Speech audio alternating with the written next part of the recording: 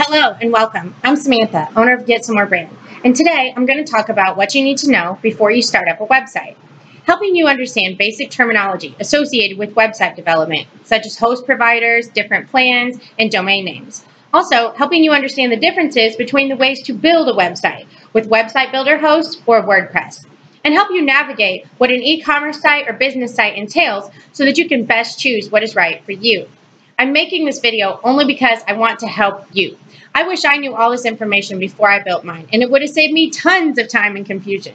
So I want to help you to avoid the mistakes I already learned and help bring clarity to some of this confusing process. I'm really excited to share this info with you. I even made some handmade charts, so please forgive the handwriting. So let's get started. First, you have to decide what type of website you need. If you want a website that shows services, has some contact info, email collection, maybe social icons, or a blog, then to simplify things, we can call this a business website. You can build it with either Website Builder or WordPress. If you need a website to sell products directly on your site and collect credit card information, then you're going to need an e-commerce site. E-commerce sites are like an online store. Business websites and e-commerce websites can be built using either a website builder or WordPress. Let me give you more details about these. A website builder can be done fairly easily. It's like this: choosing a template for each page and just typing in what you want to say and putting an image in the box. Each page and section of a website builder uses pre-made templates that you have to choose from and just drop in the info that you want. You can still collect email and do blogs and so on, but you just use the template, which is fairly simple for beginners. Website builders take less time to actually publish, and there's no configuring or codes to worry about. Honestly, you can probably build a website builder website in an afternoon, maybe 2 days if you're not sure about the content or images that you want. To build a WordPress website, you might spend a week trying to configure things and navigate how it works to finish and publish a site. There are advantages and disadvantages of each one, which is what I'm trying to explain in detail. Website builders are fairly limited in terms of being able to scale. They allow a limited number of pages and amount of traffic your website can handle. Starting out this way is okay, but if you want to scale, then you would have to start over. WordPress is different, and I'll explain why. It's a little bit more complicated. WordPress is considered a content management system, CMS. You have more control because it's like this, a completely blank page. You can do anything you want with it. Literally, this is what you start with. To add things like email collection forms or e-commerce pages, you can use plugins. These plugins need to be configured, which involves coding on your WordPress site. They give you the codes. It's kind of like copy and paste, but figuring out exactly where and how is the challenge. WordPress allows you to add meta tags that verify that you own the website, which you cannot do on website builders. For instance, if you want to use Pinterest to run an ad for your website, you would need to verify that you own it by adding a code that Pinterest gives you to your WordPress site. If you have a website builder site, you cannot verify this because you cannot code in a regular website builder site. WordPress is also scalable, as we've mentioned before. So as your business grows, you can grow your site as needed with basically unlimited pages and options, and without WordPress, you are limited on pages and the amounts of traffic. WordPress also uses built-in and detailed SEO, search engine optimization, for each heading, image, and content so that your stuff shows up better in search engines. Website builders are much more limited with SEO, and you have to add it where you can. I really hope that helped. Later in the video, I'm actually going to show you the editing pages of my WordPress website and my website builder websites on my computer, so stick around. Okay, so with that little bit of info, hopefully you've decided on what type of website you want to build. So before you get creating, there's still some more terminology to understand. You're going to need a hosting provider, an annual or monthly payment plan, and a domain name and plan. If you're interested in making a website, I'm sure you've heard of many of these words, and it probably made you even more confused. But let me help. The hosting site provides you with a place to sign in and has plans that you choose to pay for your website. It's where you choose and pay for your domain name, and this is, most importantly, where you will create and edit your website and maybe get some technical help. You have several hosting providers to choose from, depending on your choice of website. Host for e-commerce site without WordPress, website builder only, you would choose something like Wix or Shopify.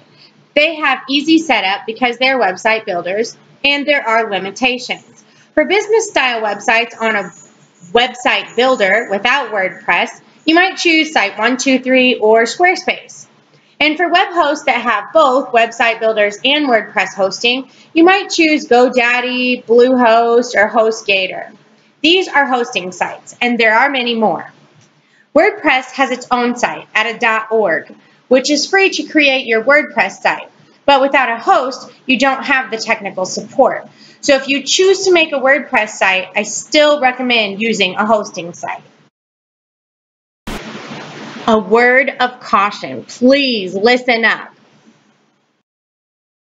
If you are not sure if you want to deal with WordPress, but you think you can start with a website builder, then later on change your website builder to WordPress, then I'm going to caution you that the content you create in your website builder is not, I repeat, not transferable to WordPress. You can save images and write down your content, but there is no easy button to transfer your website. It must be done manually from scratch. So it is important to make your decision to use WordPress or website builders in the beginning. This literally happened to me exactly, and I want to make sure that you guys do not make the same mistake to save you guys some time. Okay, so I told you I would show you my editing screens of my WordPress site and my website builder site so you can see the back office of the websites. Here we go. Okay, so I'll start with my WordPress site. I'm already logged in, and this is my editor screen. This is the dashboard. I use GoDaddy as a host for my WordPress site, but again, you can choose a host that best suits you. I want to show you the plugins page. These are a few that I use for my website, forms, email, and SEO. Again, these have to be configured, which is where they give you codes and you add them into your code editor. Let me show you what that looks like now. I'm going to go to my pages, and we'll click on the home page here.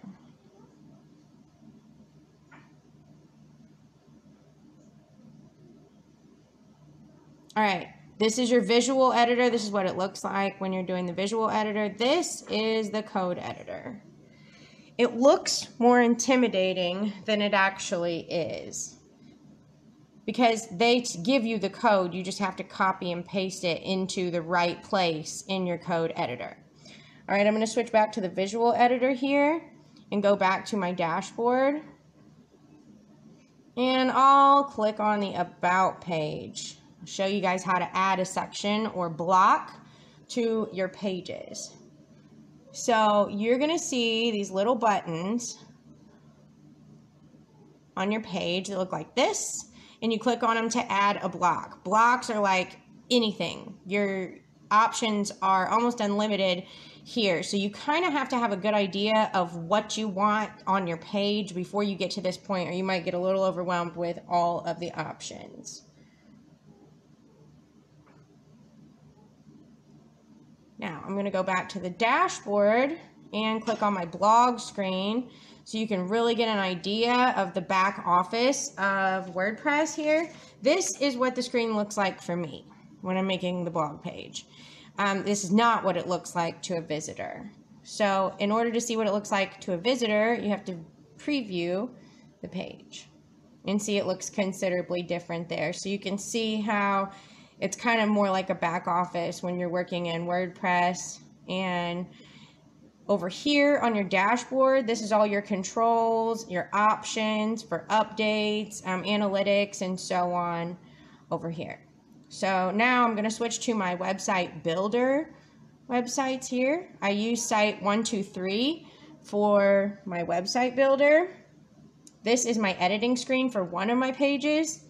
I already have this page set up and built, but it was built using a template. So let me show you how that works. Each section of my page is over here on a template. So I'll click on that and you can see the different types of templates. There's some with images, buttons, text, You can do things like testimonials, email, forms, images, text, buttons, things like that, but you use a template that works best. There's no code editor at all, and it's pretty much what you see as a visitor. So this is pretty much, you're working on the same screen, as your visitors are going to see. It's not a whole lot different. Like in WordPress, it looks considerably different to the visitor than it does to you. This one's a little bit less involved. So now you've seen the editing pages of my WordPress site and my website builder site so that you have a visual of all this info I've been trying to communicate to you guys. Again, I really hope this is helping you. I wish I knew all this in the beginning when I started my business. But let's move on to hosting plans. With that information, you will need to choose a payment plan. The prices of the plans are very similar for WordPress or website builders. The most standard is the annual plan. You pay for the whole year up front before you begin. You usually get a better deal on the annual plans. They end up being cheaper if you compare them to the monthly plan options. The host site might advertise $8 a month, but watch out, because that's usually only if you choose the annual plan and choose to pay for the whole year up front. Some hosting sites offer monthly plans where you can choose to pay month to month. Those typically run around $20 to $25 a month. And some hosting sites offer longer term plans like 3-year plans where you can pay for everything up front and not have to worry about it for a while. You just see what works best for your budget and compare the different plans on the different hosting sites. You decide what you need. Then you need to choose a domain name. Your hosting site will navigate you through this. A domain name is the actual name of your website, your URL, and what you type into the tab to get to your page. It is unique and specific. Not all domain names have a .com. As a matter of fact, .com domain names are more expensive and are becoming less important. At this point, you probably have some idea of what you want your domain name to be, but your host site will let you know exactly what is available and how much they each cost. For example, you might type in "get some more" for your preferred domain name. Your host site will generate different variations of available domain names, and you pick, such as getsomemore1012.com for $20 a year. Another option might be getsomemore2.us for $10 a year. Another one might be getsomemore.life for $5 a year. This is my actual domain name, by the way. You choose the best option for you, and you pay for it through your hosting site. Domain names almost always come in one-year plans, but they're much cheaper than the hosting plans, so it's not a big deal. Your domain name is unique to only you, so it's good to secure it when you can.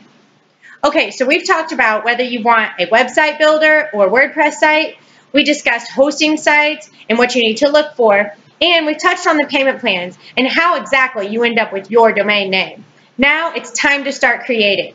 I hope I've helped clarify some confusing things that you really need to know before you create your own website.